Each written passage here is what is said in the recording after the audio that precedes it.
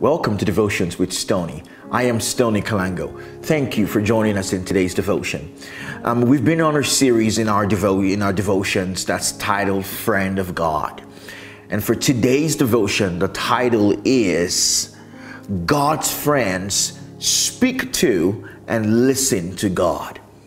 God's friends speak to God and they listen to God. God's friends communicate with God. God's friends spend time in communication with God, in fellowship with God. How do we do that? Prayer, meditation.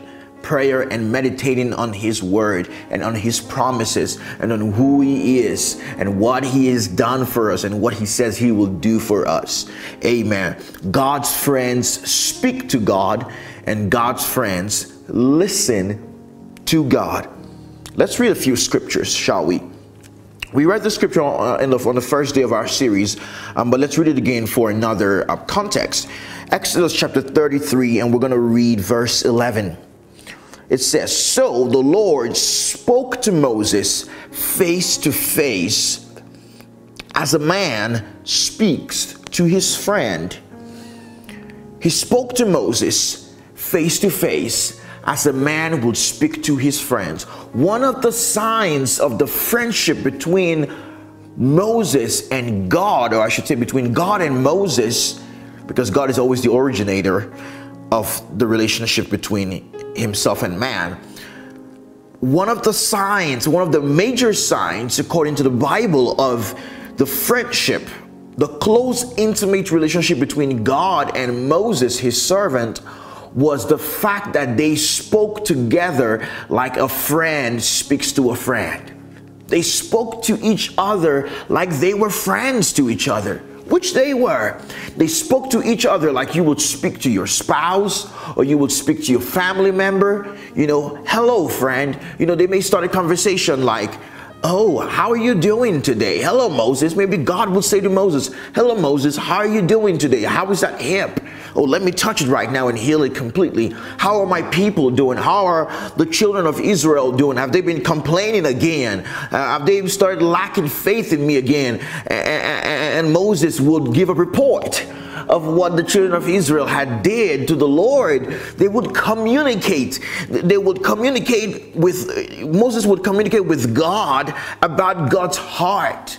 And God would speak to Moses about his heart. He was working some things. That's how God wants us to have a relationship, a friendship with Him. As if a man is speaking to his friend. So God wants us to speak to Him, and He wants to speak to us, and He wants us to hear His beautiful, amazing, powerful voice. Amen. Let's read another scripture. Let's read Hebrews chapter 1, verse 1 to 4. Hebrews chapter 1, verse 1 to 4. It says, "God, who at various times and in various ways spoke in time past to the fathers by the prophets, has in these last days spoken to us by His Son, Jesus Christ, whom He has appointed heir of all things, through whom also He made the worlds, who being the brightness of His glory and the express image of His person, and upholding all things by the word of His power, when He had by Himself purged our sins, sat at the right hand side of the Majesty on high." So what this scripture was saying was, in the past, God spoke to His people through prophets. Right? He spoke to the children of Israel through Moses, like we saw in Exodus chapter 33, verse 11. He spoke to the children of Israel through various prophets, the major prophets, the minor prophets. Major prophets like Isaiah, Ezekiel, Jeremiah, and minor prophets like Nahum and Obadiah and Hosea and Zephaniah and Zechariah, all these prophets, right? He spoke His word through prophets like Elijah, Elisha, Prophet Samuel when he was a judge to the people of Israel, the prophet Nathan, who God sent to go rebuke David for committing the sin of adultery and murder. God in the past spoke through prophets, but the Bible says now he doesn't need to speak through a prophet to you. I'm not saying God does not speak through prophets to us, and today actually I believe that he still speaks to us. I think the Bible confirms that. But that's another subject for another day. But what I'm trying to say is God, it says in this day, God speaks to us through his Son, Jesus Christ, and through the Holy Spirit whom he has given to you. If you're a child of God, if you're born again, you've got the Holy Spirit living on the inside of you. And God wants to speak through you, through Jesus, his Son, and through the Holy Spirit, whom Jesus promised to be, that he will be a comforter to us. He wants to speak to you. You want to be a friend of God? How are you going to be a friend of God if you don't speak to God? And how are you going to be a friend of God if you don't hear God? A major sign of your friendship with your friend is that you speak to them and that you hear from them.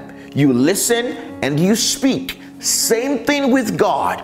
A friend of God speaks to God in prayer and in meditation on his word and listens to God in the same. Amen. Let's read another scripture, shall we? Amen. I'm loving this devotion series because it's so profound to the Christian walk. Amen. Let's read Psalms chapter 145. And we're going to read verse 18 and 19. It says, "The Lord is near to all those who call upon him, and to all who call upon him in truth." Verse 19, "He will fulfill the desire of those who fear him. He will also hear their cry and save them." This is talking about friends of God. Most importantly, I want you to listen to verse 18 again. The Lord is near. He's close to those who call upon him. So that means the Lord is he's close to his friends. Who are his friends? We Christians and believers are God's friends. And the Bible says the Lord is near to his friends. One of the signs of friendship is what? That you're close to them, that you know stuff about them, and they know stuff about you. You guys, you know, he's my best pal. You know, you talk about your buddies. You know, man, that guy, he's my best pal. He gets me. He understands me. She understands me. She gets me. We're friends. We spend time together. We talk to each other. We listen to each other. They listen to what I have to say. They are close to me. They really know me. How do you know someone? You cannot know someone if you're not close to them. You cannot truly know someone if you're not close to them, if you're not near to them. The Lord says here, the Lord is near to all those who call on him. Call upon the name of the Lord. The Bible says in Genesis, from this time, man called upon the name of the Lord. So if you want to be close to God, if you want to be a friend of God, if you want to be near to the Lord, what do? You call upon the Lord. For it is those who call upon the Lord that are near to God. Amen. Let's read one more scripture as we round off today's devotion. Let's read 1 Peter chapter 5 verse 7, and I'm reading this in the English Standard Version. It says, "Casting all your anxieties." Another version would say, "Casting all your worries." That's a synonym for anxieties. All your worries on him. On who? The Lord Jesus, because he cares for you. Your friend, the Lord God Almighty, cares for you. Your friend, the Lord and Savior Jesus Christ, cares for you. He cares for you. He wants to deal with your worries. He wants to hear your fears. He wants to hear your pain. He wants to hear about your heartache. He wants to hear about what you went through the day. He wants to communicate with you. He wants you to speak to him in prayer, but he wants you to also listen to what he has to say. He wants to comfort you. He wants to be your friend. He wants to be near you. He wants you to cast your anxieties on him.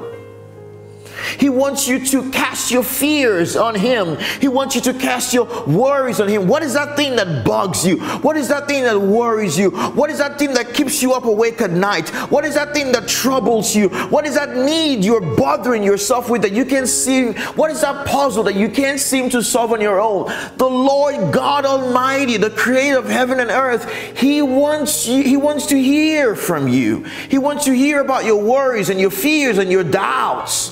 He wants to hear about your pain, your troubles, your sorrows. He wants to hear about your joys and your days of happiness. He wants to be your friend. He wants you to cast your anxieties on him because he cares for you. Why does he care for you? Because you are a friend of his. You are a friend of God. God's friends listen to God, and God's friends speak to God. They commune with God. They have fellowship, daily fellowship with God. So you want to be a friend of God? You've got to know that every day you've got to be able to go to God in prayers with all your worries and your anxieties, cast it on him. But also, don't just talk the whole time you're in your moment of prayer. Listen. Have a quiet time. That's why we call time of fellowship with God quiet time. Have a quiet time with the Lord. Meditate on his word. Listen to what he has to say to you for that day. Because it's in his words that you will receive peace. It's in his words that you will receive comfort for all of your troubles. It's in his word that you will receive the joy and calmness you need in your heart to still your storm.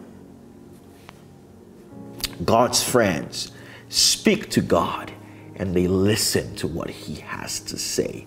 Just like you speak to your friends and you listen to what they have to say. God wants to do the same for you, oh believer. Amen. That's our devotion for today. God bless you for joining us in today's devotion. In tomorrow's devotion, we continue our series on Friend of God. I want to be a friend of God. How about you? Thank you. If you've not subscribed to our YouTube channel, I ask you today to hit the subscribe button. If you've not liked our page on Facebook, well, do so. And also don't forget to like this video and this devotion for today so it can get recommended to others, because that's how the algorithm of these technological platforms work. God bless you, and I'll see you in tomorrow's devotion. Bye for now.